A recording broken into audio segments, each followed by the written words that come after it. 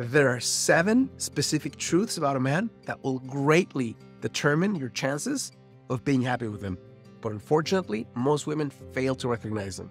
It's so easy to get swept away by your feelings towards a guy that you fail to recognize key distinctions that can make or break your relationship. So today, I'm going to reveal 7 answers you need to find out before deciding to commit to a guy for life.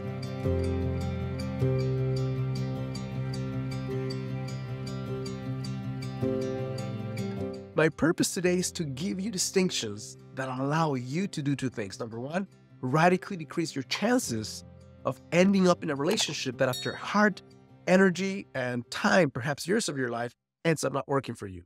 The second thing is to allow you to have a keener eye as to who to look for that can create a fulfilling partnership that lasts a lifetime with you. 2 important distinctions are, number 1, these are not the only 7 things you need to watch out for or look out for, but these are things that I've seen time and time again that women miss out on and end up paying dearly when they don't get what they want. The second thing is it's not as simple as just asking 7 questions and getting 7 answers. But some of them will be worked out through conversation, and some of these will need to be worked out through you investing time and energy with someone. But now that you know what to look for, it's going to be easier for you to understand what's really taking place. The first answer you need to know is his idea and his definition of what he is really looking for in a fulfilling relationship. In other words, his idea of a fulfilling relationship, what does it look like and where does it end up? And I'm saying this because there's guys who don't have any idea of what they want and are looking for a relationship, but then your chances of going to the right destination when he's not sure where he wants to go are going to be few and far between. There's going to be guys who kind of know what they want and may not have the ability to take you there. And there's going to be guys who have both the keen awareness of where they want to go, their definition, their vision for a relationship, and then they're also investing time and energy in the right places so they can take you there. Second thing you need to know that will make or break your relationship is how does he define infidelity? Listen, in this day and age, there's going to be multiple definitions roaming around. There's going to be people who think, well, infidelity obviously is having sex with somebody of the opposite sex, or the same sex for that matter. That's not your partner. For some people, flirting is not infidelity. For some people, texting with old flames, even though there's nothing physical taking place, but that emotional connection with someone, they don't define it as infidelity. So in my book, that would be infidelity, but it's important for you to sit down with your partner and find out what you both decide is fair game and where you both draw the line as not being faithful to each other. The reason why I bring this up is because there's many people who don't have that discussion, don't have that agreement, and then they end up feeling frustrated or heartbroken at the highest level because infidelity can create that for a couple. The feeling of the floor being taken out from under you when they never took the time to understand that that was something that was not okay with them as a couple. Number 3, how aware is he of the patriarchal world that we still live in? I'm defining this in the simplest terms of the disproportionate level of influence and power that still in this day and age men have that women don't. Now, this is in no way to try to diminish the fact that things have gotten better for women. This is in no way trying to diminish there's going to be specific pains that men have that are incredibly challenging this day and age that some women don't get to experience, like the suicide rate, for example, for men. But what I'm talking about right now is the understanding that still right now, things are not fair game for men and women overall in the world and still in this country. So is he a guy who is a denier of this experience? He's a guy who's saying no, just like people who say racism was solved in the 60s, when it's not the case. And as a man of color, I can attest in some small way that it's not the case. Other people have it much harder, right? Is he a guy who's going to say that doesn't exist? Or is he a guy who's going to say, no, it exists? So is he a denier? Is he a guy who acknowledges it? Or is he a guy who's on the forward spectrum of things where he's working, at least in his own environment, in his own home, to make things better for you? Not understanding that you have a different type of dynamic in the world will make it harder for you. Not having an agreement as to how things can be equal for both of you in the household will make it more challenging.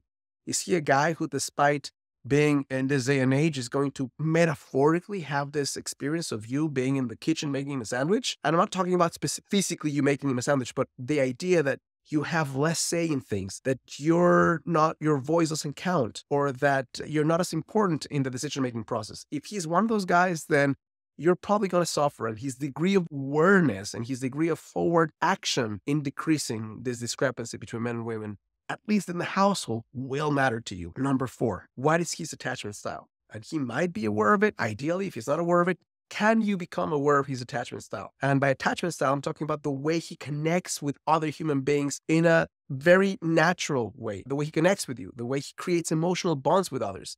Is it going to be more of a avoidance style? Is it going to be anxious attachment style? Or is it going to be a place where he's more securely attached? The reason why this matters is because so many of the struggles you will have with him as a couple will refer back to this root issue, the way he connects with and the way his level of intimacy and the way he engages with you.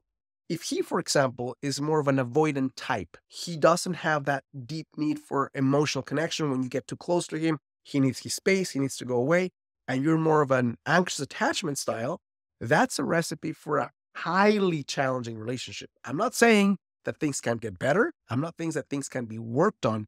But for you to work on those things, you both need to be aware of your proclivities and your natural stance and do something about it. If you don't work on those things and you have a discrepancy of this nature, one is actually attached and the other one is avoidant, that is the recipe for a very painful relationship for both of you. The more you get close, the more he runs away, the more he runs away, the more you want to get close. So it's a chasing situation that makes you feel incredibly anxious and makes him feel like running away the whole time. Now, before I go into my points 5, 6, and 7, which are really important to consider, if you're a single woman watching this, I'd be willing to bet that you're not fully aware of the root cause why you're still single. What I've done is I've taken 13 years of helping women in every continent, every walk of life you can imagine, to attract their ideal life partners and put together a quiz you can take in about 60 seconds that will reveal to you the number one reason you're still single. All you have to do if you want to participate and have your answer is go to the first link in the description of this video. You'll see a page that looks like this.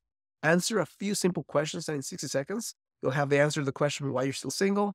And a custom report is going to share with you, based on your specific blind spot, what's the number one thing you can do to reverse the trend you're on and attract the guy you want in a fraction of the time. The 5th answer you need to find out is how open and hungry is he for personal growth. Listen, there's so many different types of guys. Some guys are going to be very forward thinking in their personal growth. They're going to be into it, aware of it, and working on themselves. There's going to be guys who are open to it, even though they may not be working on it right now, but they'll actually get on the ball wagon of making their lives better, understanding psychology, understanding human nature, being hungry for improving themselves, biochemistry, all the things that really affect a human life, and start working on them. There's going to be guys who are closed off to it. The more on the closed off side and lack of hunger for emotional growth and for spiritual growth, and for personal growth, the more of a shit show you stand yourself in.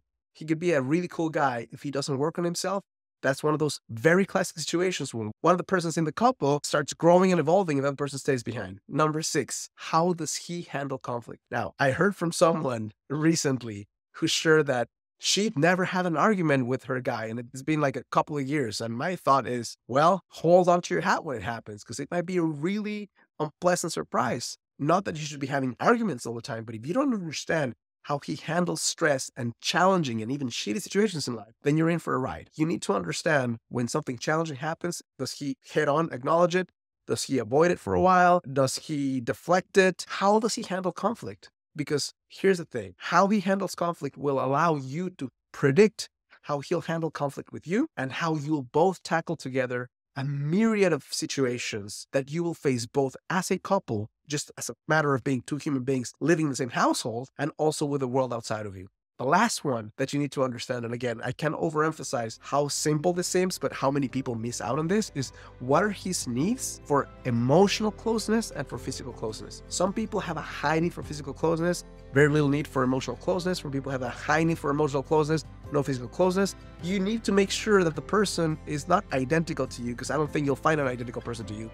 You need to find out that there's a person that's not so far out from what your needs are that you end up feeling unseen, unheard, unmet, unfelt, and unacknowledged. There's people who are incredible partners and they have a lot of chemistry, but they have a very strong discrepancy either in emotional connection or on physical connection, and that alone can break the relationship. So hope you find this helpful and useful. If you do, it would mean the world to me and to my channel, because this is how I can help more women understand men. If you can click like and subscribe, to my channel. And if you'd like to continue understanding how you can attract the guy you want without the need for gimmicks, manipulation, games, or stupid techniques, make sure to watch the next video right here.